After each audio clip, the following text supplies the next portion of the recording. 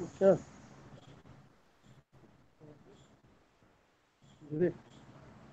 कितना बैटरी लगेगी? 79% है नहीं?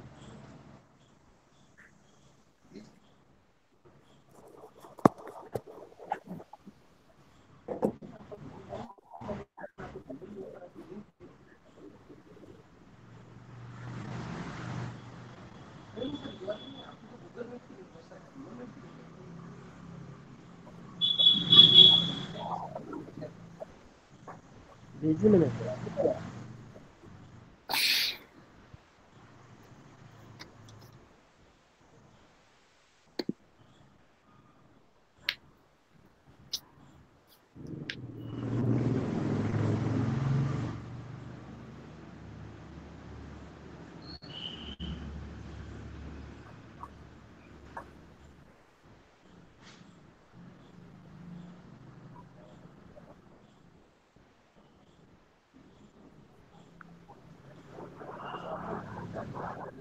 भेजिए ना, उनको उसको भेजिए व्हाट्सएप पे।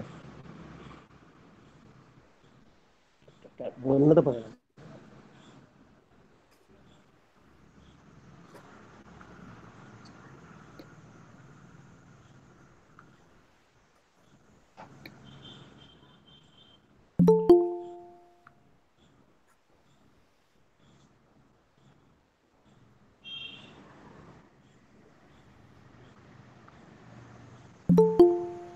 Sir, good morning. Tony sir.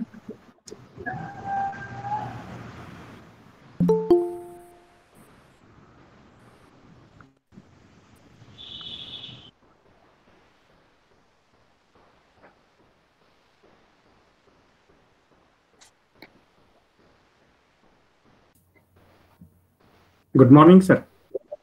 Sir, good morning. Good morning. Good morning. Good morning.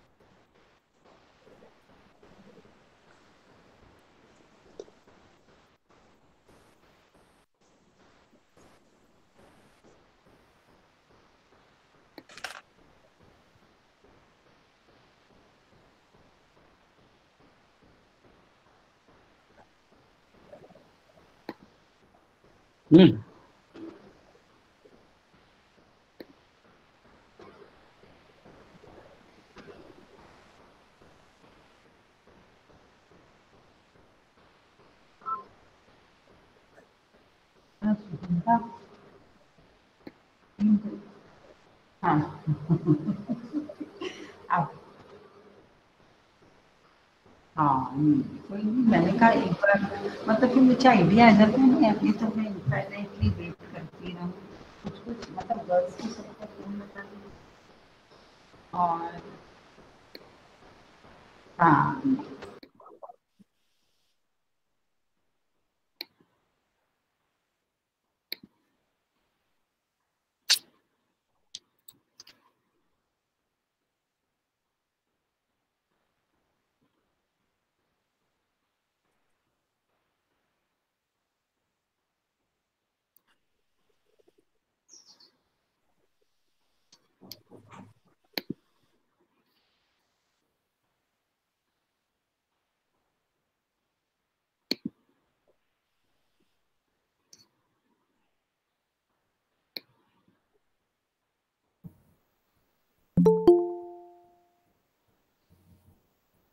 Good morning, sir.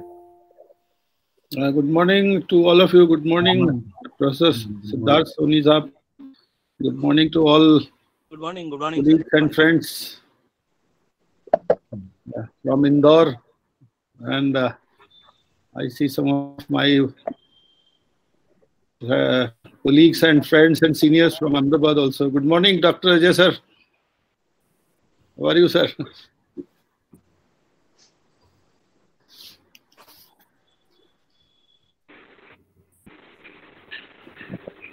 Good morning. Shall we wait for some more time, or what time we are planning to start?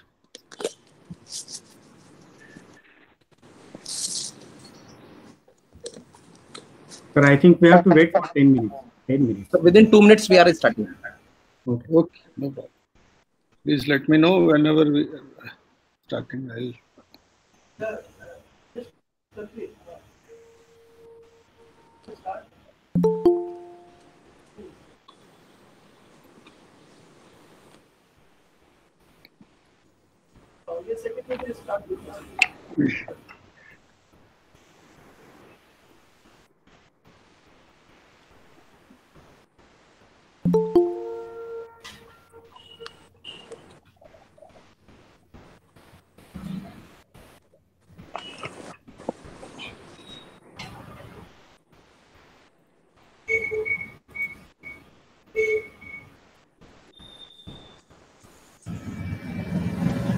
Section sir good morning sir good morning sir जय बोल रहा हूँ good morning sir good morning Khatri साहब नमस्कार।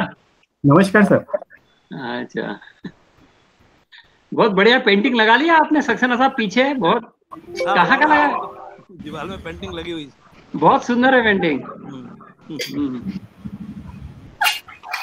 Thank you sir.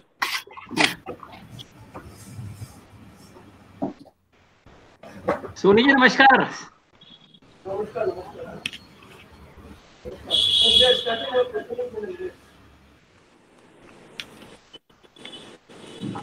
अच्छा mask लगाया हुआ है मास्क लगाया आपने? घर के अंदर मास्क की जरूरत नहीं है सर।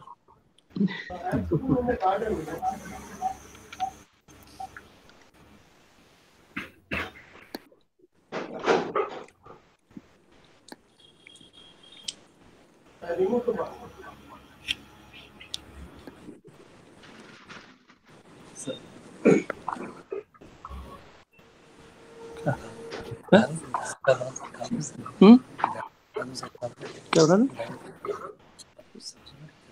अभी रहेगी।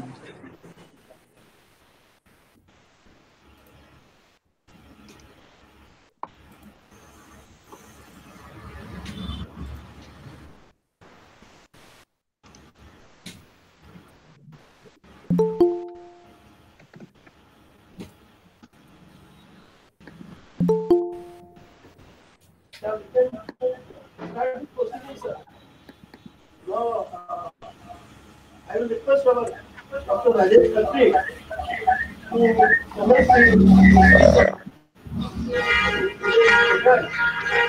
in the only secretary Dr. Rajesh Khatri. I request all Thank to you, sir. close their mic. I request all to close their mic. Only speaker will open the mic. There is disturbances. Okay, thank you, sir. On this occasion of birth anniversary of Dr.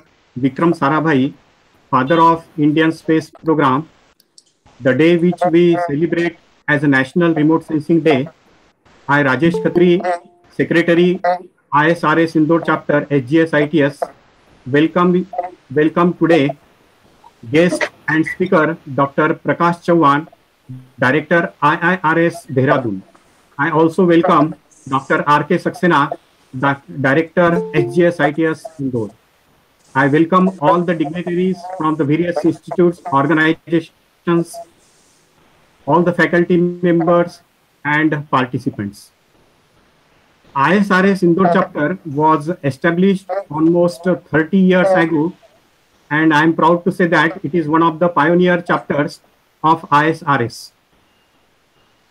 Here in this ISRS Indore chapter, we have almost 64 life members, and under the chairmanship of Professor S.K. Soni, the chapter has now become very active and vibrant.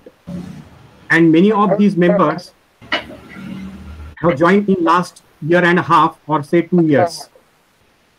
I would like to use this platform to appeal all the participants, those who are inclined or those who are interested in the field of remote sensing and satellite, please join this ISRS chapter, Indore chapter. Sir, under this chapter, we have conducted various activities like the outreach program for the faculty and students of our institutes. We have also established a Center for Remote Sensing and Satellite Technology. We call it as CRSST last year, and all our these life members of this chapter contribute in this CRSST center. So this CRSST is a dream project of our director, Dr. R.K. Saxena sir. It is very close to his heart. And I am sure we will make this ISRS chapter more active and contribute to the development of our institute. Finally, I am sure today's expert talk will benefit all of us and all will enjoy this talk. Thanks. Thank you very much. Over to you. Tiwari sir, over to you. I can take over, Dr. Khatri. Yeah. Thanks very much for giving a very brief introduction of the chapter. As a chairman of ISRS Indore chapter, I welcome our distinguished speaker, Professor Prakash Chauhan, and all the the participants in this event. To name a few, I welcome our director, Dr. Rakesh Saxena, who is a source of inspiration for this program also. I welcome one of my old colleagues, Dr. Ajay, with whom I have an association almost 2 decades. And I welcome all. As in continuation to what Dr. Khatri has said, Indore chapter is working for almost 30 years. You may call it. In 1989, we conducted the annual convention of ISRS, and the theme was engineering applications of remote sensing. We have conducted this remote sensing day celebration for almost 15 to 20 years continuously. And we had a distinguished speakers like Professor Yashpal, Professor U. Rao, then Professor Jayaraman, Mrs. Venkatachalam from IIT Bombay, and A.K.S. Gopalan, all space scientists. We had a pleasure of organizing this event as an offline event. This is for the first time in the present circumstances we are going for online, and I'm very happy to get associated with Professor Prakash Chauhan, my colleague Mr. Vivek Tiwari. He will be just introducing the speaker, but I had an opportunity of meeting Professor Prakash Chauhan twice in this year only, and my personal capacity, my observation that he is really very dynamic, and the entire space program of present and future, I expect that he is contributing and will be contributing a lot. So with these few words, I welcome all the participants. I welcome our Dr. Saxena director also. I welcome you all, and I'm sure the lecture or the talk which our distinguished speaker will be giving, being an academic institute, being a working on a space technology from ground level, it will be a very learning and very heartening. Thanks very much, sir. Now I request our director, sir, Dr. Rakesh Saxena, to speak few words. Good morning to all. First of all, best wishes to all members and all interested and connected members for Vikram Sarabhai Centenary Celebration and Remote Sensing Day, which we are celebrating today by way of seminar. I thank Dr. Prakash Chauhan, Director IIRS, for giving a very good lecture here on Mysterious of Earth's Moon through Lumen mission. That is very wonderful and good topic for today's. GSITS has one Center for Remote Sensing and Satellite Technology, and it is attached with ISRS chapter of Indore also. So we are working very fast and very deeply for remote sensing in smart city projects and everywhere. And with this, we are planning for nano satellite also, as per government rules. I congratulate and thank Dr. Soni, Dr. Khatri, Mr. Vivek Tiwari, also Mr. Bhalla and Mr. Narulkar, and all members, whole team, faculties and students, those who are today listening this seminar and taking advantage of Mr. Prakash Chauhan. I welcome all members from all of the country, because some of Chauhan Sahab friends are from Ahmedabad also. So I welcome all members for this seminar, and thank you very much for joining this seminar. Thank you to all. Thank you, sir. Thank you very much, sir. Now I will request Engineer Tiwari to introduce our distinguished speaker of today's program, Mr. Vivek Tiwari.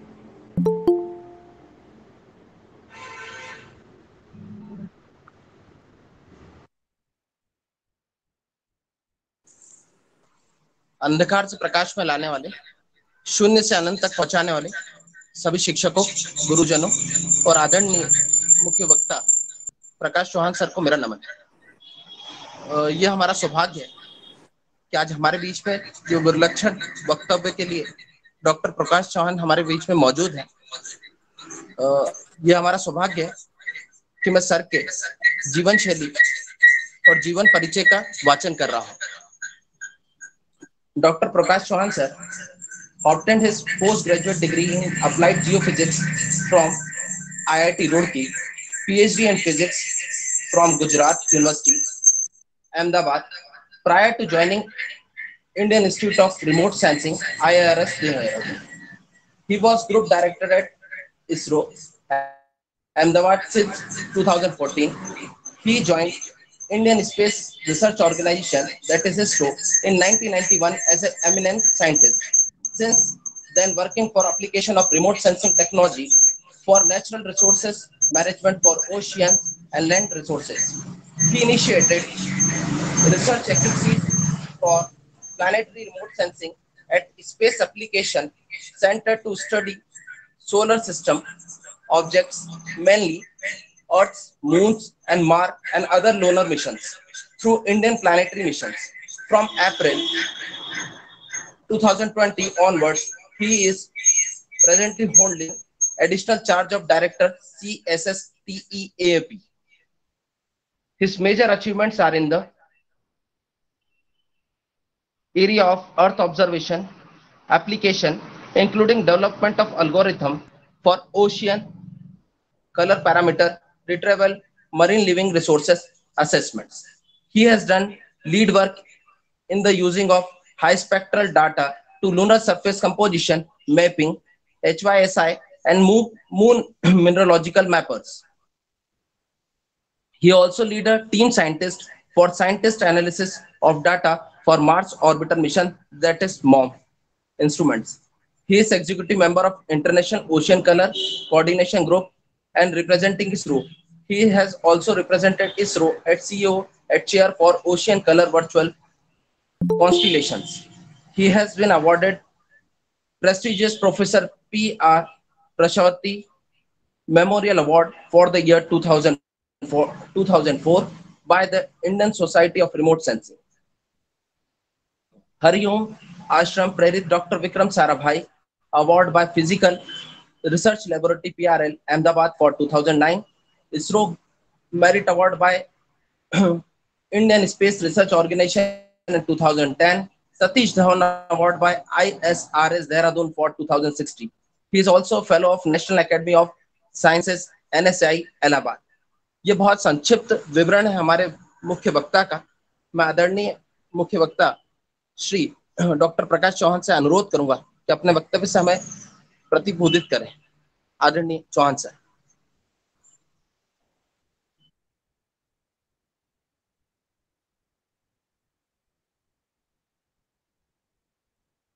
Sir का mic mute है। Siddharth sir का mic mute है। इसको मेरा on कर दिया। Okay Chauhan साहब Yeah, good morning to all of you. Namaskar. Yes, sir. Are you able to hear me? And Yes, yes. I have Very clear. Very clear. I have shared my presentation. Please confirm that all of you are able to see my presentation also.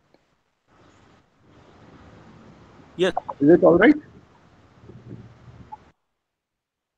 Okay, thank you. Thank you very much. Good morning, and first of all, let me thank Professor Soni, Dr. Rakesh Saxena, Director Sahab, and Dr. Rajesh Khatri, and all other organizers, and all the members of Indian Society of Remote Sensing Indore chapter for giving me this opportunity to interact with all of you. So thanks a lot. Thank you very much. In fact, it has been a pleasure to get associated with Professor Soni. We had a couple of meetings over here. He's a very enthusiastic, teacher. And in this part of the country, especially in Indore and Central India, with his work in the field of remote sensing, and he's also motivating large number of students. So thank you very much, Soni Saab, for connecting with us. And thank you, sir. Thank you. My pleasure. And today we have this event. Somehow, we have to reschedule it because of some personal issues I had for tomorrow's event. So, as many of you are aware, every year, we celebrate National Remote Sensing Day to honor Professor Vikram Sarabhai, whose birthday also happens to be on August 12th. That's tomorrow. And this year is a special year because we are marking, or we are celebrating the 100th birth anniversary of Professor Vikram Sarabhai, and 1 year long activities which we started last year in Ahmedabad will also culminate tomorrow. And there are a lot of programs which are lined up for tomorrow's events by various organizations, including Indian Society of Remote Sensing. Many chapters also organizing lectures by very eminent people. So many of you can also take advantage. The advantage is nowadays with this online platform that the physical distances are there, but we are all virtually connected. So everyone can get benefited. Even ISRS Indore chapters program can be received very well everywhere, all the chapters, and vice versa. Tomorrow, ISRS Dehradun chapter is also going to organize one lecture by Professor Ramesh P. Singh, who will be joining us from Chapman University in the United States of America. And he will be talking about remote sensing for Himalayan region. I hope many of you may be aware about it. Please also join for that lecture at 5 p.m. Tomorrow Indian Standard Time. If you we will also circulate the links, etc., to our Dehradun chapter friends as well. So, as we celebrate the birth centenary year of Professor Vikram Sarabhai, he was one of the greatest visionaries, and he is also credited with, that he's credited that he is the person who started the Indian space program, and he is also known as the father of Indian space program. So I pay my respect and tribute to this great visionary leader, and with his efforts and the seeds which he has sown almost 50 years back, today's India's space program is one of the finest among among all spacefaring nations, and we are second to none in technology as well as in the applications of space technology for the benefit of humankind. Today's talk is on a slightly different topic, which many of you may be accustomed to, because a large amount of remote sensing community in India is more familiar with Earth observation remote sensing. But we thought that as remote sensing also is very important to understand our celestial neighbors, it's a good occasion to talk that what kind of remote sensing experiments we are conducting to know more about our own Earth's moon. And already India has put 2 missions around the orbit of moon. As many of you may recollect that in 2008, we had a successful, flight towards moon, and we could successfully install an orbiter called Chandrayaan-1 in the orbit of moon. And last year also there was big excitement when we have upscaled the Chandrayaan-1 experiment, and we planned a more comprehensive space system that's called Chandrayaan-2, where not only we were going to orbit around the surface, around the orbit of the moon, but we were also having a plan to land on the south pole of the lunar surface. However, due to certain technical difficulties, the landing was not as per our expectations, but our orbiter is still working in a very fine shape, and all the experiments which were planned from this Chandrayaan-2 orbiter are doing fantastically well and sending good amount of data about the moon surface. So we'll see some of these data sets today, that what kind of science is being done and what information we are getting from this Chandrayaan-2 orbiter, as well as we also recollect that what type of knowledge has been gained from our Chandrayaan-1 experiment. Simultaneously, there is large amount of interest in lunar exploration by various other space agencies also. So with this, I start my presentation, and as I was just mentioning, the first slide I would like to dedicate to the memory of Professor Vikram Sarabhai, who has installed the vision of Indian space program with the motto that a space program should provide technological access for the benefit of common man. And this has been achieved by ISRO by developing state-of-art technology with the help of industry, with the help of academic institutions. And we can proudly say that it's a totally indigenous, homegrown space program. Today, as we speak of Atmanirbhar Bharat, in fact, Professor Sarabhai had this vision almost 50 years back itself, when most of the centers in ISRO are developing their own technological fiats, as well as our own way of developing various societal applications, which is unique. Nowhere in the world you will find this type of unique applications, which many of you are aware, especially in the field of Earth observation, satellite communication, and location-based services. We started with the firm baby steps almost 50 years back or so. We had a conviction that even though we were having very primitive facilities during that time, but already with the launch of Sputnik 1 in 1957, the seeds for space exploration was already put by Russians, and then India also started thinking thinking of developing a launch capability, especially at a village called Tumba, which is very close to the magnetic equator. And some of these old pictures of Professor Sarabhai with Pandit Nehru, and the sounding rockets, which basically were the beginning of the start of Indian space program. Some of these old pictures has been put here.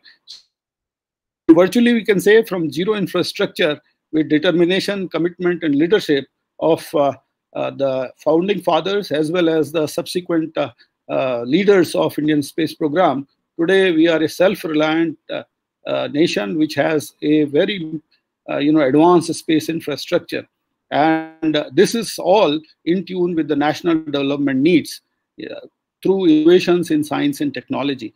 As many of you may be aware, especially in the field of Earth observation, we are in constant touch with almost 65 ministries of government of India and large amount of private entrepreneurs, those currently are using the Earth observation data for various societal development. Similarly, today's topic is we are talking about the space sciences and planetary exploration. This field of activity in ISRO is also attracting large number of our youths, which are basically involved in developing and creation of new knowledge about the solar system and the objects in our solar system. So with the kind of hard work and dedication by the entire ISRO team in last 50 years or so, we have developed now capability to put satellites in low Earth orbit, from 500 to 900 kilometers. We have also capability to put geostationary, objects, geostationary satellites, which orbits around the Earth's surface at 36,000 kilometers. We have also traveled to Moon not only once but twice, as well as which is around 3,85,000 kilometers away from the Earth's surface, as well as we could reach to Mars also in 2014, where we have covered almost 225 millions of kilometers.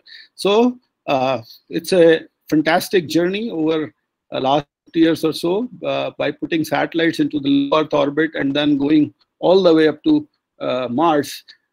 And many of us, those who work in ISRO, the excitement of doing new things always keeps us motivated. And that's why, I say with pride that it's a job which gives you immense satisfaction while working for Indian Space Research Organization. Now, as far as today's topic is concerned, since we are talking about space science related activities, many of you must have heard about Earth observation satellite systems. But today, I will tell you that how the journey of various space science experiments has been since the launch of Aryabhatta in 1975, which was a dedicated satellite for X-ray astronomy, and to understand the solar physics. And then, of course, we had SROS series of satellite systems. Then we have this X-ray experiments on IRIS-P3 in 1996. X-ray spectrometers was also put in 2003. And then, of course, we had a big mission, which has changed the dynamics of, space science and exploration in ISRO. That was Chandrayaan-1. And we will be, having a much more detailed look in the kind of experiments we had with Chandrayaan-1 observations, which was supposed to provide information about the topography, elemental abundance on the moon surface, what kind of rocks and minerals are there, and whether the big question whether moon have water in form of in the form of solid, liquid, or in the form of molecules. More than 150 publications came out from Chandrayaan-1 mission, and still large amount of researchers, especially the lunar scientists, are still exploring this huge amount of data which was provided by Chandrayaan-1 mission. Of course, in 2011, we had a mission called YouthSat. It was designed and developed by various students as well as young researchers across different universities, which was supposed to give information about the upper atmosphere as well as the space weather related events. Then, of course, in 2013, we had the launch, liftoff of Mars Orbiter mission, which was supposed to go to the Martian orbit. And as we speak today, the orbiter is still going around, even though it was supposed to work only for 6 months. But since 2014, when the insertion took place, and today it's 2020, the mission is still providing some amount of data. Recently, many of you must have seen a news item that Mars Orbiter mission has done imaging of one of the moon of the Mars called Phobos, and these pictures were captured sometime in the month of June itself. So that shows that even though the mission was supposed to work for 6 months, even after 6 years, it continues to provide very valuable data about the Martian surface. And of course, in 2015, a very interesting science mission was done that's called ASTROSAT. This was to provide multi-wavelength observations about the stars and galaxies, especially in ultraviolet and X-ray region of electromagnetic spectrum. And then, of course, last year we had this big excitement that we were planning to return to the moon after a gap of almost 10 years or so. And we had this, more comprehensive lunar mission, which was consisting of an orbiter, a lander, and a rover. And the mission was known as Chandrayaan-2. So we'll see some of this, some of the images and some of the data sets which has been captured by Chandrayaan-2 through the course of this presentation. Of course, the future is also pretty bright. ISRO is having a big emphasis on space exploration activities, and we are also now geared up for Chandrayaan-3, which will be again an attempt to land on the surface of the moon. Then we also having a very exciting mission to understand our own God. I call our God, our own God is Sun, because it is because of the presence of the Sun in our solar system, our existence is there. So to understand more about sun, it's the kind of processes which occurs on the sun. We are planning to put a satellite in Lagrangian 1 orbit, and that mission is called Aditya. As you are aware, Aditya is also a Sanskrit name of sun. So this particular mission will tell you more about the kind of solar plasma activities, solar wind activities, and then coronal mass ejection activities which happens on the sun, and how does these activities which are happening on sun affects our own life at Earth, as well as the solar wind interactions with the upper atmosphere of the Earth's surface in terms of space weather events. So very exciting missions. We are also planning to return to Mars again. There will be a future mission to Mars called MOM-2, and ISRO is also contributing, and very advanced work is happening to send a mission to study our another sister, neighboring planet called Venus. So there is a good amount of work has already been done. Baseline configuration of the instruments, etc., has already been done to identify instruments to study Venus. So all these missions, which we have launched to do lunar exploration, Martian exploration, space astronomy, has provided a significant amount of knowledge in the field of space science and astronomy to build a scientific knowledge base about the objects which are there, in our vicinity, as well as, of course, in our own galaxy, especially in context to the AstroSats, observations. Now, coming back to, on the Earth's moon, this is a very interesting picture which has been captured by a satellite, or an American satellite, where you can see the Earth and Moon system in one shot itself. So as you can see, the blue planet on which we live, and then the moon going around it. What you see is the backside of the moon, which we never see from the surface of the Earth. Now, if you compare both these celestial objects, our own planet, the Earth, and its satellite moon, the Earth has a diameter roughly around 12,700 kilometers or so. So in comparison to that, as you can see from this picture as well, the moon is almost a quarter of this size, which is having a diameter of roughly 3,476 kilometers. Earth is tilted around 23 degrees. Because of that, we have the seasonality, different type of seasons you see on the surface of Earth. Where moon does not have that much tilt, it's marginally tilted on its axis around 7 degrees or so. We have very fine, nice temperatures so that we can have, existence and presence of life on the surface of Earth. However, that kind of luxury is not available on moon.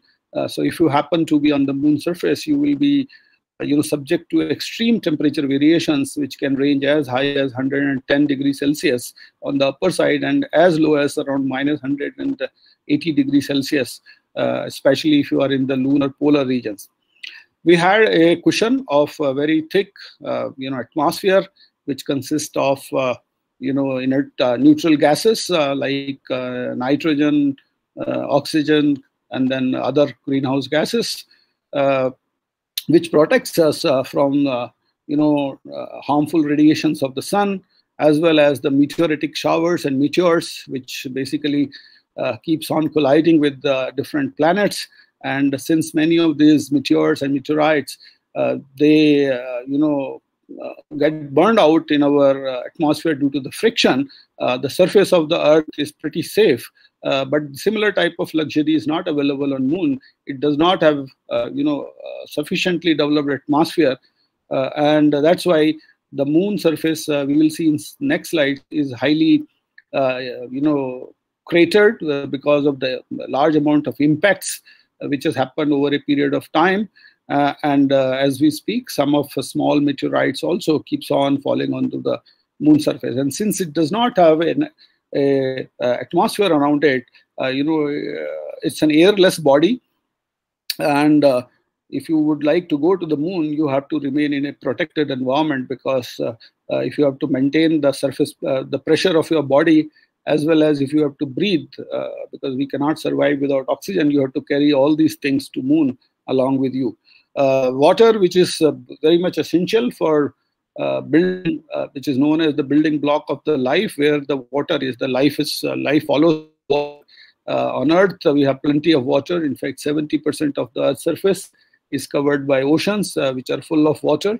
However, it may be saline water, but it plays an important role in a hydrological cycle over the Earth's surface, and we get plenty of fresh water in the form of precipitation in liquid as well as in solid forms. But again, on our moon, there is no evidence of liquid water. And then we suspect, in fact, there are observations which have confirmed that there could be presence of water ice, especially in the polar regions of the moon surface, both in the South Pole as well as in the North Pole areas.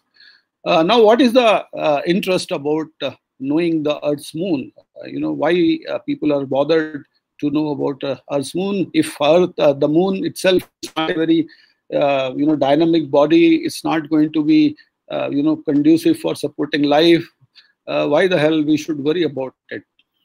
However, as we know, the humans have inquisitive nature, they have curiosity, as well as we are also resource hungry people.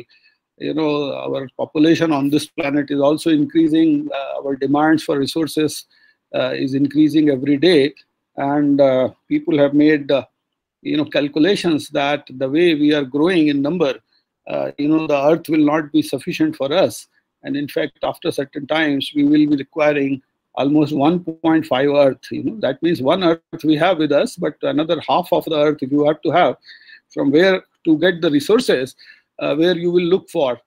So naturally, the closest object to us is moon, which is, as I told, on an average distance is around 384,000 kilometers, and with good spacecraft systems now available, even the private sector is coming into big way. You all must have seen the Elon Musk's, SpaceX endeavors. It's not difficult to go to the moon in 2 days or so, or 3 days or so, and then return back. And so that's why the race for the lunar resources is hotting up. So there are scientific, questions, especially how did our moon form, and then what has been happening on the moon since its formation around 4 billion years back. What kind of myths are there about the moon? Many of you must have heard about a lot of folklores and stories from your grandmas and fathers about the various things happening on the moon surface. We want to demystify some of those things, as well as I told you in the beginning, the lunar resources. There's a large amount of mineral resources which are present on the moon surface, and if we can extract that in times to come, probably it will provide enough resources for humanity to grow and develop the way we would like to develop in future. So these are some of those things which are driving exploration for the moon, and this is evident in the form of large number of missions by different countries, which has been planned which has been sent in future, as well as there is a good plan for future exploration of moon also. So if you see country-wise, United States and Russia, of course, the old USSR, they had almost 56 kind of missions, especially they started in early 60s or so, sending large amount of, space missions to moon as part of the Cold War between US and USSR. Of course, you can see the success rate also. The blue color shows the total number of mission, and then of course the light blue color shows you the successful mission. So if you see in US, they have almost launched more than 60 missions. However, out of 60, only 38 was successful. A few of them were landing missions also, so the failure rates were much higher in that case. Similarly, China is another big player. China is a very extensive lunar exploration program. They've already sent 4 missions to the moon, and they are now planning a sample return moon mission from moon. Similarly, Japan and India, we have made 2 attempts, and first attempt and second attempt both were successful. Second was partially successful, but I will say that it was almost 90% successful. And then Europe is also having its own presence, and then of course Israel. 2 years back, 1 year back, I think in 2019, they attempted a landing on the moon surface, over which failed. So this is how the activity about exploration of moon is going around the world, and the major space players, America, Russia, China, Japan, Europe, they are all involved into the lunar exploration. And as many of you are aware, where last year we also celebrated the 50th anniversary of the Apollo missions in 1969, when the humans were put by Americans onto the moon surface. So moon exploration is not new. It has been going on almost since half of the century or so, and large amount of information about the moon is available by many of these experiments and missions which has been done by various space agencies. So if we have to categorize the science theme, why scientist or the lunar scientist wants to study moon, the four broad categories are there. That is, first, we would like to understand that how the planet formed itself, what was happening, or what was the early Earth and Moon system look like, and then solar system impact record. As I told you, the moon does not have atmosphere, so when the solar system was developing, when the new sun was formed and the planets were forming around the sun, large amount of impacts were happening, and these impacts have created their marks, and these marks are still available on the moon surface. However, on a planet like Earth, where large amount of processes like plate tectonics, erosion by wind, by water, and other erosion agents is happening, all that history of impact records has been washed away, but all those things are preserved onto the moon surface, because virtually there is not much of erosion happening onto the moon surface by water, rain, and wind. So moon becomes a very nice laboratory for geologists or geoscientists to study the early evolution of our planetary system. And of course, from the human presence point of view, we would also like to know more about the lunar environment. What kind of temperature variability, what kind of radiation hazards are there, what kind of other hazards, especially in terms of lunar dust, etc., will be there when humans starts having mass presence onto the moon surface. So these are the themes which are deriving a very broad and interesting science topic, which is known as lunar science. So if you look into the questions which people have tried to answer, that how does moon probably must have formed, because as you know, this is a satellite of a natural satellite of our Earth, so it goes around our Earth's surface, Earth's orbit, and it is attached to the Earth in a gravitational balance system. So there are theories which tries to explain that how moon formed, and one of the theories is known as the giant impact theory. According to this theory, that a Mars size object, a meteorite or a asteroid probably, which was of the size of Mars, probably has hit the early Earth, and this giant impact basically produced large amount of ejecta which started going around the early Earth system. So it says that probably with this theory you can say that some Earth material itself scooped out and started going around the Earth surface, and with going around, and a large amount of material started accreting, and a circular ball was formed, and this started going around the Earth's surface and formed its own natural satellite. So this particular hypothesis or theory is known as the giant impact theory, and scientists try to find out the evidences to prove this theory. Some of the observations which has been made, especially in terms of the bulk density of moon, bulk density of our Earth, elements which are found on Earth, elements which are found of moon, they have large amount of commonality, and this has led to a belief that probably a moon must have formed from the Earth itself. And as the this ball which started going around the primitive Earth, there is another hypothesis which is known as the magma ocean hypothesis, which suggests that how the present day moon must have formed. So the early moon was basically a partially molten body which was going around the earth, and slowly with the passage of time this body started cooling off. And when this type of process happens in geology, this is known as differentiation. And in differentiation process, what happens that the heavier elements which is present in this molten soup, they start sinking because of the internal gravitational attraction, and the lighter elements like calcium, silica, etc., they start floating. When the body cools off, the upper crust will be made of the lighter elements, and the internal structure of any planetary body will be basically made of the heavier elements like iron, nickel, cobalt, magnesium, etc.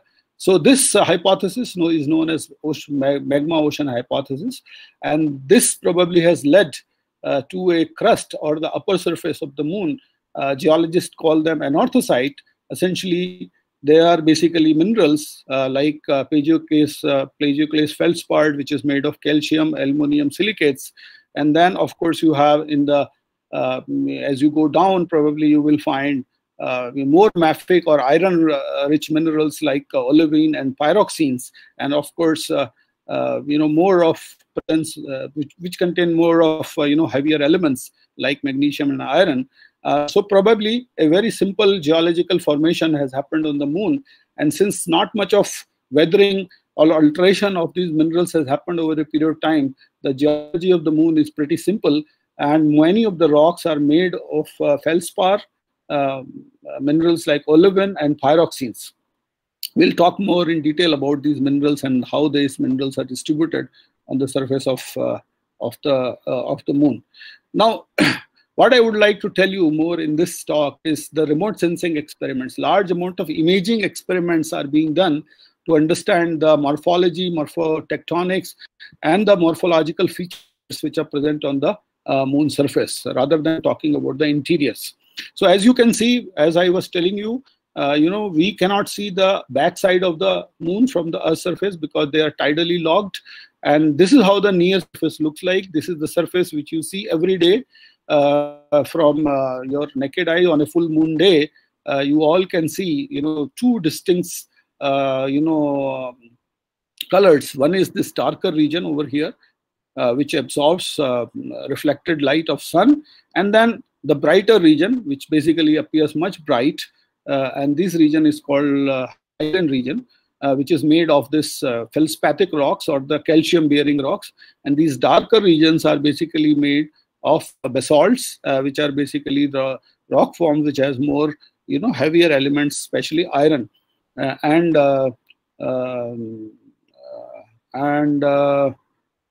titanium.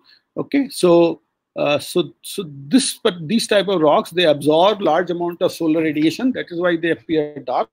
And then, of course, this brightly reflecting rock types called anorthosites. So these are the two broad units on the moon surface you see from your even from naked eye or with a good telescope or with a camera, 30-40x zoom camera, you will be able to see many of these impact craters also.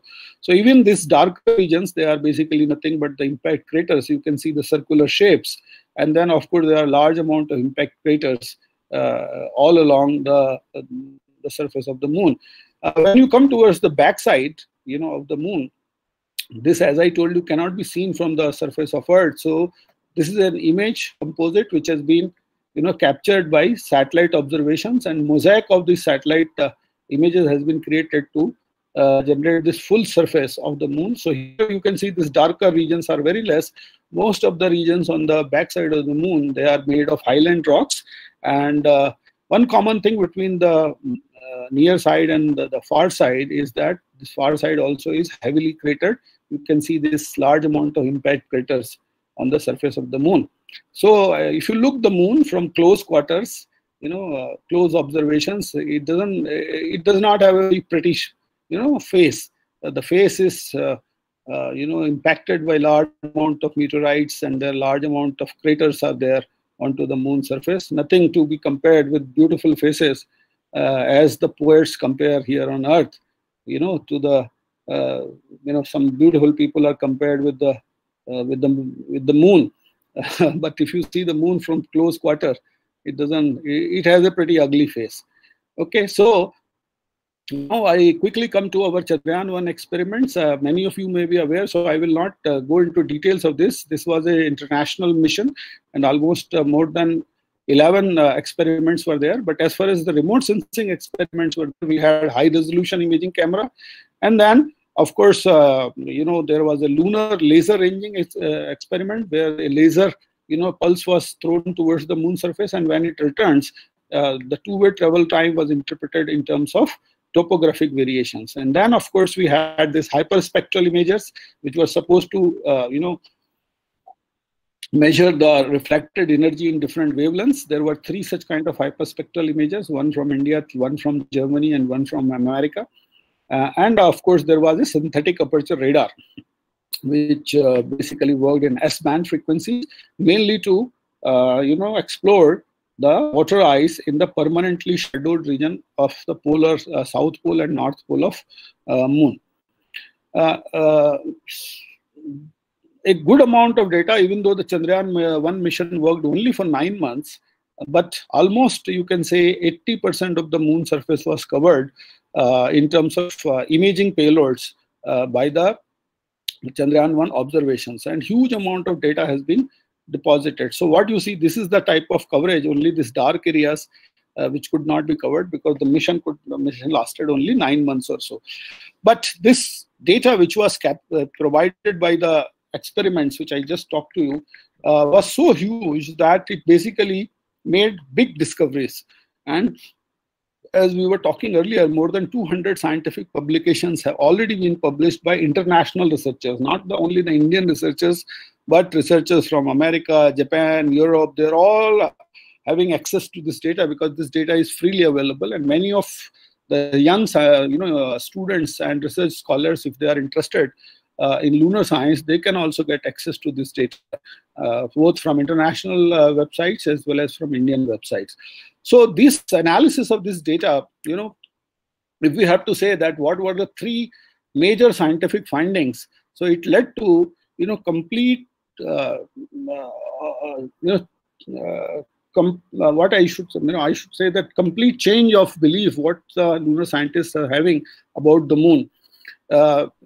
People were thinking that moon is bone dry, there is no presence of water, the moon is geologically dead, there is nothing much happening over there. But all these myths were demystified, and what we found that moon has a tenuous but active hydrosphere. Hydrosphere means that there is a kind of hydration in terms of presence of water, and there is a kind of an active hydrological cycle, which is not very active like the way we have on Earth's surface, but in terms of molecules of water, there is production of water molecules, there is transport of these water molecules, and then deposition of these water molecules. This complete cycle happens on the moon, which is basically linked with the interaction of solar wind with the lunar dust and lunar rocks. Similarly, it was also found that moon is not geologically dead.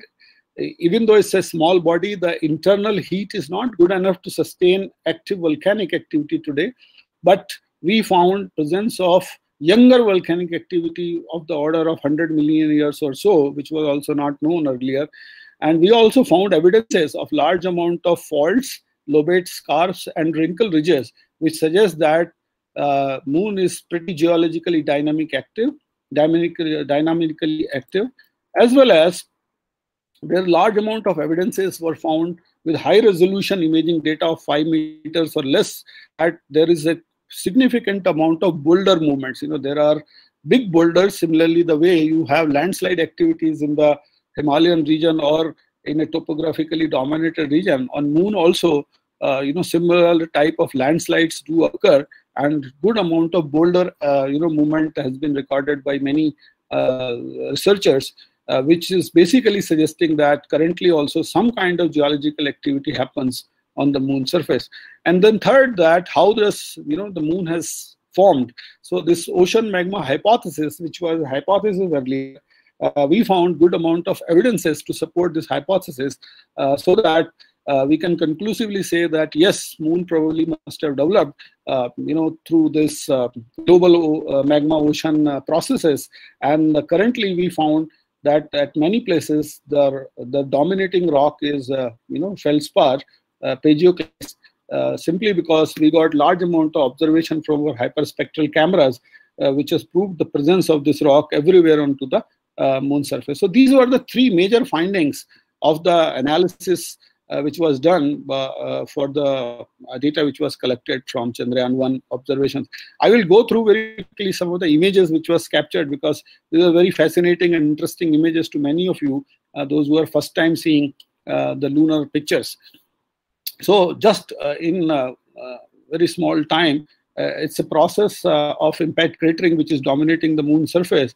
And as you can see, when an impactor impacts the Moon surface, a small transient cavity is formed, material is splashed out, and then suddenly within few seconds, the entire process happens, and then you get a big crater. And some of these craters, they are big enough to produce this central hump, or what we call as the central rise, and they are known as the complex craters. I will show you some of the examples of these craters which are of different types. They tells you about the history, geological history, what has been preserved onto the Moon surface. So you have micron size of craters called pit craters, craters which are having diameter of 1 kilometer or so, they are called simple craters. Then you have craters which are of the order of 28 kilometers or so in diameter and has well-developed central rise or central hump. They are called complex craters. Then you have craters which are of the order of 300 kilometers or so. They are normally called as the peak ring basins. You can see there's one ring, and then there is a secondary ring. And then, of course, there are large impact craters which are having diameters of around 1,000 kilometers or so. They are called multi-ring basins. And one such example is a crater called Oriental crater on Moon surface. You can see multiple rings. One ring is here, second ring is here, third ring is here. So this is a very complex, impact process, which you can see in the form of multi-ring basins. I will just show you some of these examples. This is a simple crater over here, where you can see the bright ejected material, and then some of this ejected material is thrown away into the distal part. And of course, the background is much darker because of the space weathering. This is another impact crater. This is around 5 kilometer diameter impact crater, which has the darker region around it. They are called dark haloid craters. This is another beautiful complex crater on the southern hemisphere of the Moon. This you can see from your naked eye also, or maybe a good binocular or a high zoom camera itself if you use. In the southern hemisphere, there is a very young crater, around 100 million year old crater called Tycho crater. This has been named after Brahe Tycho, who was a famous astronomer from Europe. And this crater, when you see from 50 kilometer orbit, you start seeing the well-developed rims of the crater. This is a 3D image which we have generated using our terrain mapping camera from Chandrayaan-1. There is a well-developed central hill here. This hill has an elevation of roughly around 2 kilometers or so from the bottom. And then these are the rims of this crater. And from here to here, there is an elevation drop of around 4 kilometers or so. So if you make a jump into the surface of the crater, you will be falling around 4 kilometers. And then there are well-developed terraces across the rim of this particular crater. So such type of craters are called the complex crater, where there is a well-developed central rise. So the diameter of this particular crater is 85 kilometers. So from this flank to this flank, the distance is roughly 85 kilometers or so. So these are all massive craters. Of course, they are much larger craters on Moon, which are having diameters of hundreds of kilometers. This is less than 100 kilometers, but very fascinating impact crater on the Moon surface. We also did high resolution imaging of this crater's central peak, and you take a look that this is at 5 meters spatial resolution. You can see large amount of cracks which are developed onto the central rise. There is also evidences of granular flow, a sliding landslide kind of situation happening over here. Then there are depressions where what we call as the impact melts. They are being trapped. And then, of course, there are cracks on the surface of the lunar surface. Typically, these cracks develop on the Earth's surface also, but here, because of the large temperature difference between day and night onto the moon surface, some of this type of cracks can also develop because of the thermal inertia which is produced onto the moon surface. This is another interesting, geomorphological expression. How does this impact melts? What happens? Large amount of these impacts, they come with high velocity and they hit the surface, and immediately the surface will get melted, and this melt start flowing. So this is a typical example of an impact melt which has flowed over the moon surface, and with time it has got frozen. So you can see this waviness here over here, and then of course the cooling cracks, etc., which is very distinct from the surroundings. So at large locations on moon, you will find such type of impact melts, the melts which are produced because of the impact cratering. There is another beautiful crater on the far side or the back side of the moon. It's called Slovinsky crater. So this is the main crater boundary, and you can see a distinct color change. The interior of this crater is dark. It is simply because it is made of basaltic rocks. The impact was so high that it punctured the upper crust of the moon, and then the upper mantle get exposed, which is rich in basaltic rocks, and slowly this volcanic melt, it has cooled down, and it produced the basaltic rocks, which are basically which look black in color. You must have also seen this type of rocks in your surroundings, especially in Marathwada region, where you have the black cotton soil, etc. So similar type of situation is there on the moon also, and this is the central rise of the Slovinsky crater, where also you will find beautiful exposure of different type of rocks. Another interesting crater called Theophilus crater is a three-dimensional image which we have recreated of all these craters using elevation information from our terrain mapping camera, which was a stereo mission, and combining this 3D and 2D information, we could make these three-dimensional images of these craters. So this crater Slovinsky is also a central rise dominated crater. It's a complex crater. At many locations, you find beautiful exposures of minerals, like which are basically you can call rubies or spinels. Normally geologists call them, in common language we call them rubies. They are like this. Many of you find in these rubies in Madhya Pradesh also. So similar type of mineral resources are available onto the moon surface. There is another big crater, 1,000 kilometers large impact crater, which is known as multi-ring basin.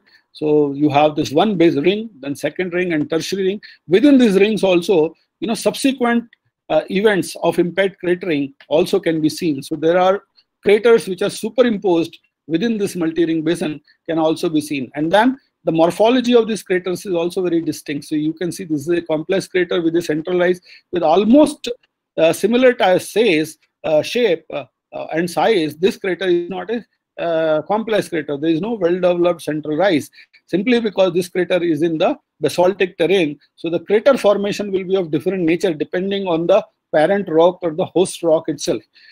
Similarly, here also you can see there is a complex crater and then small crater everywhere. So these craters, they become very important scientific locations to understand the internal or the interiors of the moon surface also, because at many locations the inner rocks with the blast or with the impact, the inner rocks will be coming to the surface, and you can get the exposure of these rocks onto the surface of the moon, and then do later on with the spectroscope, you can also study their composition.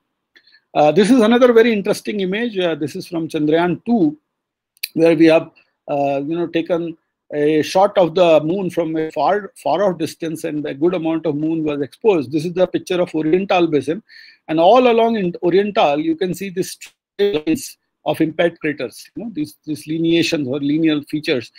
These are basically nothing but what we call the secondary impact craters. So what happens when you have a big impactor impacting moon, large amount of material will be ejected, and this ejected material will travel in one linear fashion, and then this will be keep on dropping, and then this will produce this type of secondary craters. So this is a beautiful expression of the secondaries over here.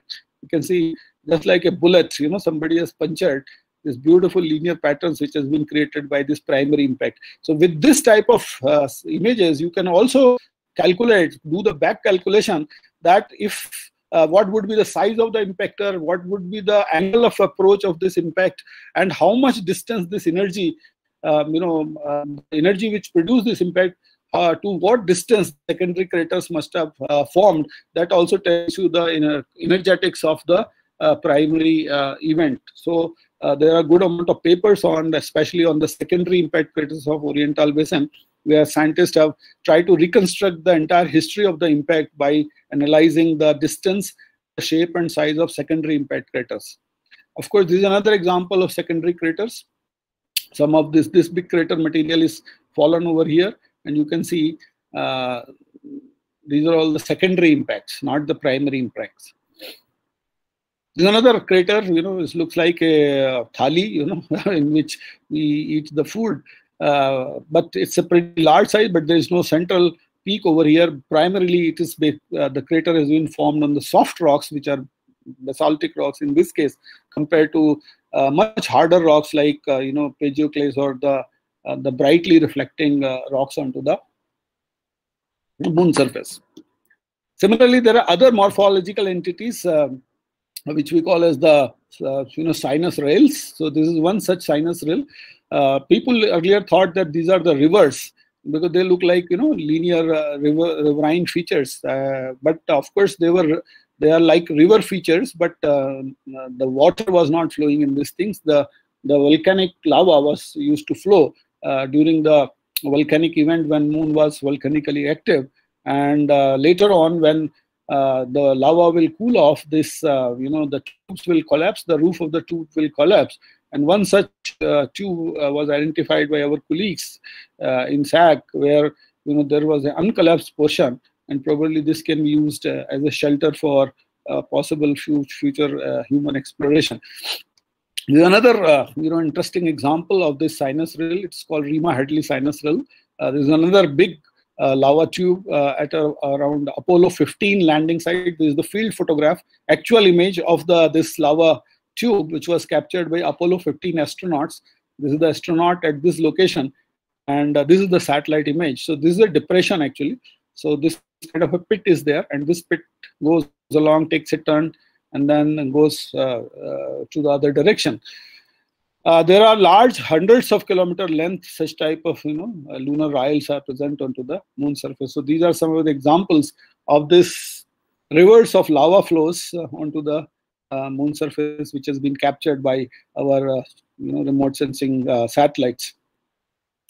These are the imaging satellites. Then we have this spectroscopic observations also, where you make the measurements of the reflected energy in different wavelengths, and in different wavelengths, different rocks will be showing different absorption characteristics of light. So once you know these absorption characteristics, you can find out what type of rocks must be present. So for each rock, there is a distinct spectral signature, and with this distinct spectral signature, if you make hyperspectral observations, you will be able to reinterpret the type of rocks and the type of minerals which are present onto the moon surface. So using this type of 3 spectrometers, a global mineralogy of the moon has been derived. So all what you see in the red color is nothing but the highland feldspathik rocks.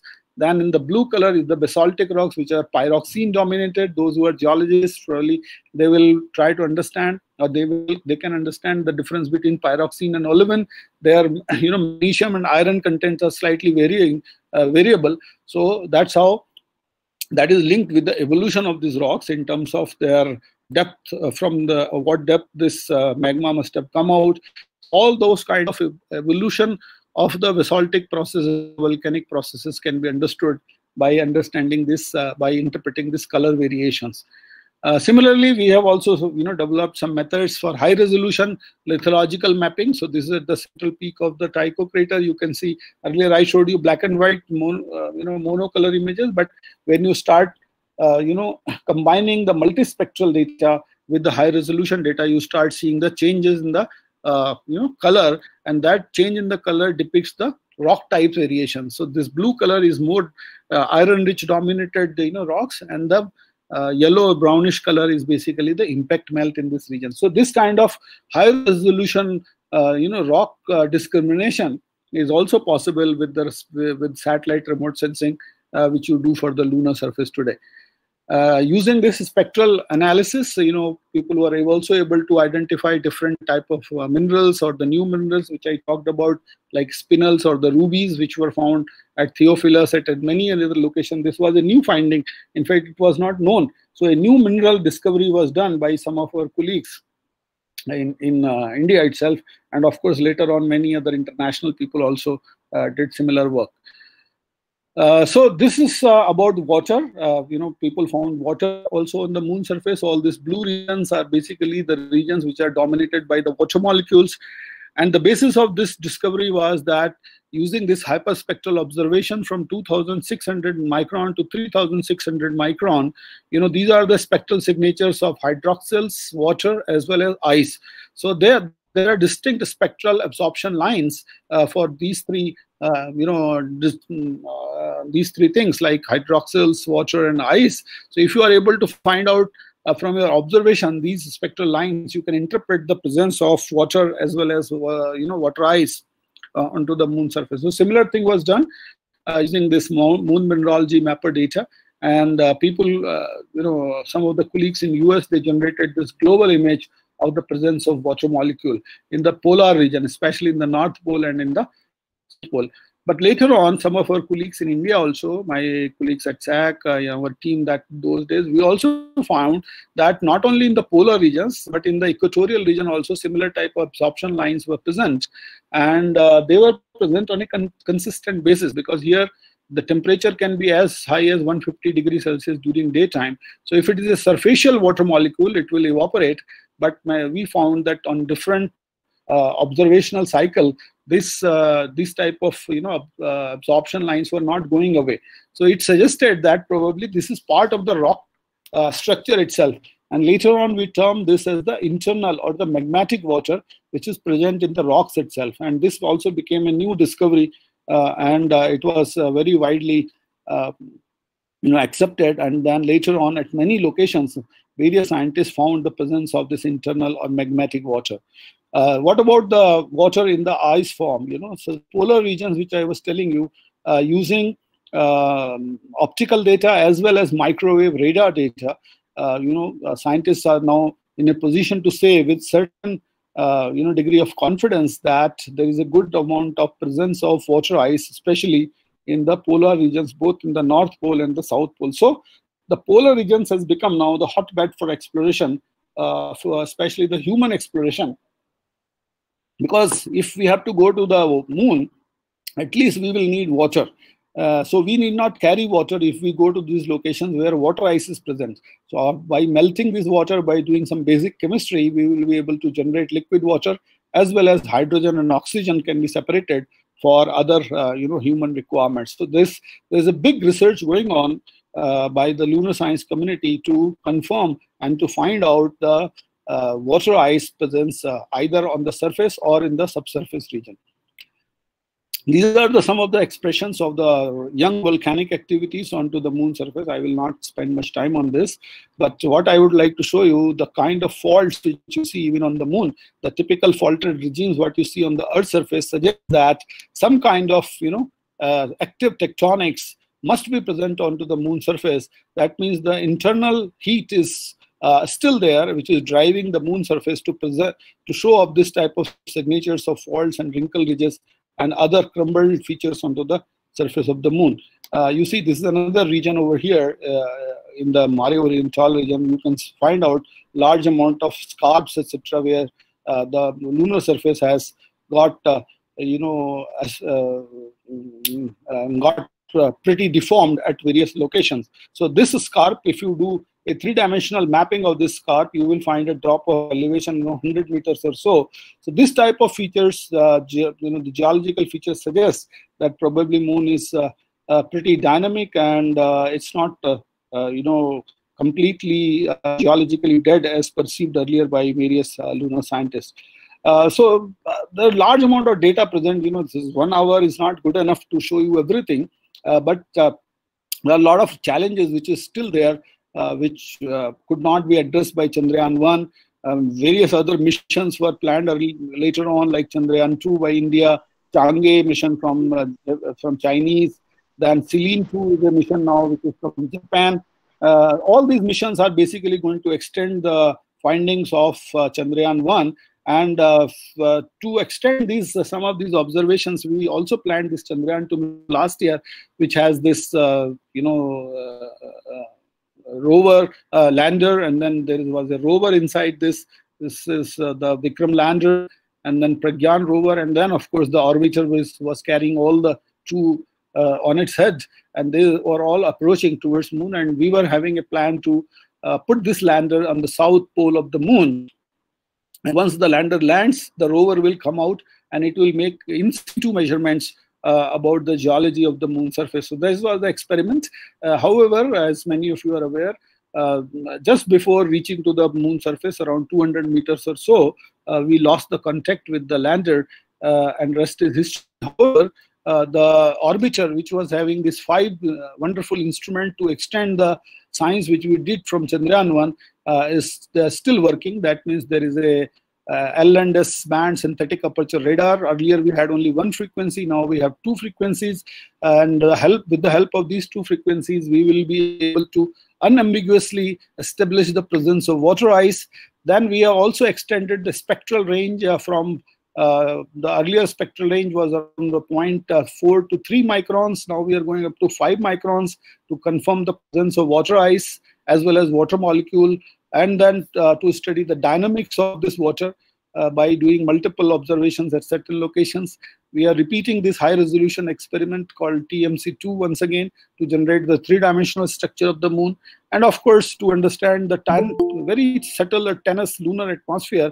We also have a mass spectrometer which tells you about the kind of elements and the molecules are present around the surface of moon, which are not linked to the surface, but which are around the surface, what you call as the exosphere of the moon. And of course, there is an X-ray experiment also. There is an incoming X-ray measurement instrument called XSM, and then once the X-rays they hit the moon surface, they also do fluorescence, and then that fluorescence signal carries the information about the elements which are present on the moon surface, and this will be detected by an instrument called CLASS. So these 5 instruments are perfectly working, and I'll show you some of these. Of course, we had lander payloads also and rover payloads, but anyway, none of this is working today because we were not. This could not be successfully installed.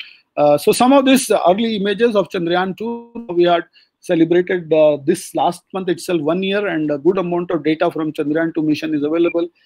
This is a closer approach to the moon, as I showed you this image earlier. This Oriental basin, and then this linear, features of secondary impact craters from Oriental was captured by our land camera as we were approaching. We also have a very high resolution imaging camera which has a capability of resolve around 20 centimeter object onto the moon surface, and these are some of the images of this camera called Orbiter high resolution camera. As you can see, the small boulders onto the moon surface which are stuck to the lunar dust are also very much visible, and of course this darker region is the shadow regions of the impact crater. And some of this knuckle-like features, you can see their long shadows. They are kind of rocks which are protruding out of the lunar dust, and with this shadows itself one can interpret and one can establish that what will be the height of these knuckles over these lunar locations. Then of course we are now again generating the 3D maps using our TMC data. These are some of the topographic maps. Digital elevation model of moon is being derived, and using this digital elevation data one can see the topographic variability which is present at different locations on the moon. This is the very young fresh crater which has been captured by terrain mapping camera on Chandrayaan-2. You can see this the 3D map of this crater, as well as when we combine the 2D expressions with 3D data sets, how does this impact crater look like? How does this rays out of this crater, they travel in different directions? Beautifully, these are captured. This is another interesting image of the flank of this crater over here. And what you can see, some of you, if you focus in one of this region, this is the high area and this is the lower areas. Large amount of boulder movements are happening in this area. So you can see there is a crack here in this surface, and some of the small boulders, they are traveling. In fact, one of these boulders is fallen over here from here. So these are all things which basically shows you that good amount of geological activity still keeps on happening. Some of the boulders are stuck up here at the flanks of this crater, and many such locations, this type of boulder movements have been noticed. We also have this frequency Chandrayaan-2, synthetic aperture radar imager, and that is also providing fabulous data onto the moon surface in L and S band, and this is also helping us because L can penetrate into the lunar surface. So this is helping us in detecting this ejecta. Otherwise, if you see the visible images, you will not be able to see this expression due to the volume scattering, which normally happens when you have this ejected material well below the surface of top surface, simply because in L band we are able to penetrate more, and this penetrated energy as captured by SAR shows you the expressions of the ejected material at many locations. So when we combine the optical observations and the microwave observations, the interpretability in terms of surface as well as subsurface features, significantly get enhanced, as well as now observations are also there by our colleagues, especially to confirm the presence of water ice both in North and South Pole. Probably some of this work is under publication, so I am not supposed to show it until it is published. However, we expect a very advanced scientific work from our Chandrayaan-2 orbiter, which will be a kind of natural extension of the knowledge which we gained from our Chandrayaan-1 mission. So just to summarize, in the end, I would like to say, even though we have gained good amount of knowledge, how does our moon works, what kind of processes happens over there, whether water is present, water ice is present or not, what kind of geology resources are there, what type of minerals are there, what type of rocks are there. Still, there are many enigmatic features on moon, which is not understood by many scientists. One such feature, as you can see over here, is known as the lunar swirls. You can see a very, a curved like, albedo variations on the moon surface. Why does such type of albedo variations happens? What is the origin? How does such type of features get formed onto the moon surface? Probably much more understanding is required. So what I would expect that many of the young people, especially those who are geologists, geographers, geoscientists, physicists, because large amount of physics, especially in terms of solar wind interaction with lunar surface, also can help in solving many of these enigmatic and questions and myths about the moon. Probably all you young guys, if you get enough motivated by this type of pictures which I shown you, probably you can take up advanced research problems and become active lunar scientists. With this, I would like to thank each one of you for giving your time and listening to me with patience. Thank you very much.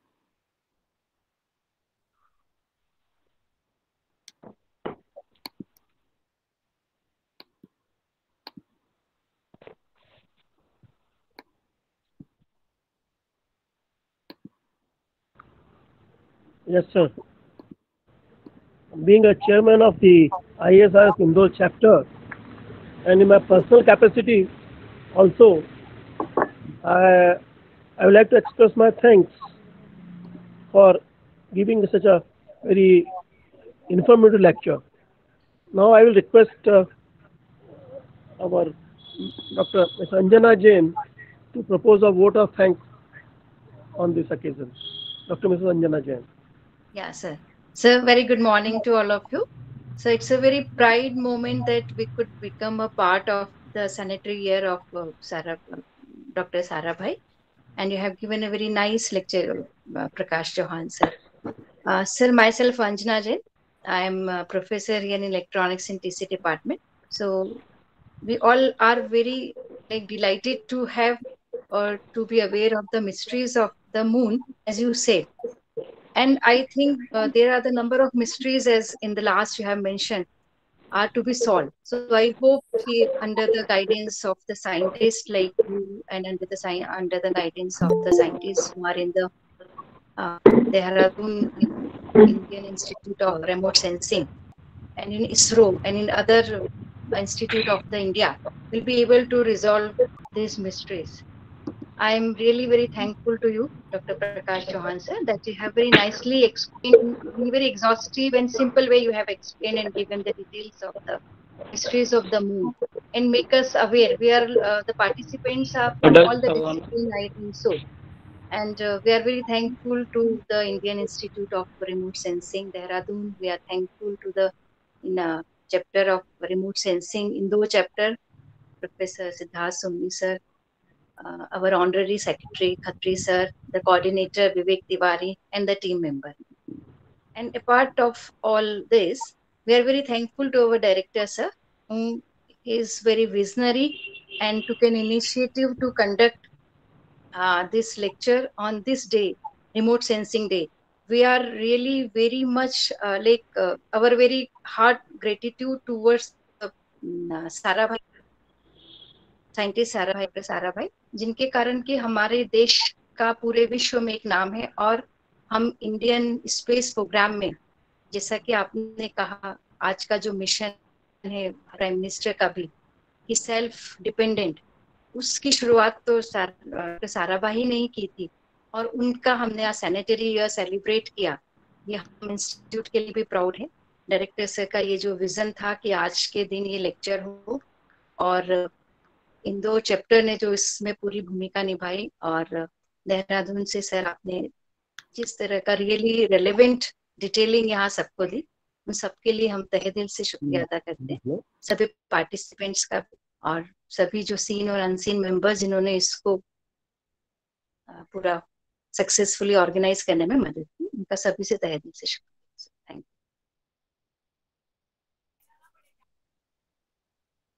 Over to you Vivek sir, Son sir.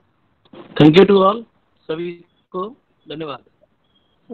So this is the end of a very good event, and once again I thank all, and particularly our speaker Dr. Chauhan sir. Thanks very much sir. Thank you. Thank you very much.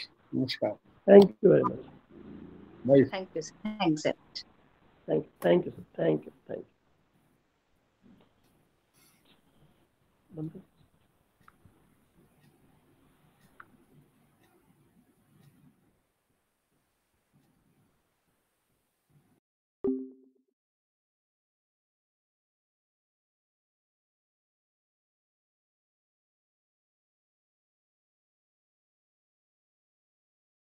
जी उसकी detail जरा भेज देंगे। हाँ, आपको WhatsApp कर दूंगा मैं link. हाँ, व्हाट्सएप कर दे, है ना। चलो Soni ji, thank you very much. है क्या सोनी जी? सिद्धार्थ नहीं, सोनी साहब ने लेफ्ट कर दिया। अच्छा, चलो खत्री जी, thank you very much for sending the link. कल का 5 बजे का जो बता देना, तो उसका रजिस्ट्रेशन कर दूंगा फिर, है ना। ओके, चलो आपको भी थैंक यू और विवेक को भी थैंक यू। विवेक तिवारी नया आदमी है इसमें, ग्रुप में आ गया आप। अच्छा, चलो ऑल द बेस्ट। बताना फिर अगले टाइम। हाँ, या श्योर, थैंक यू।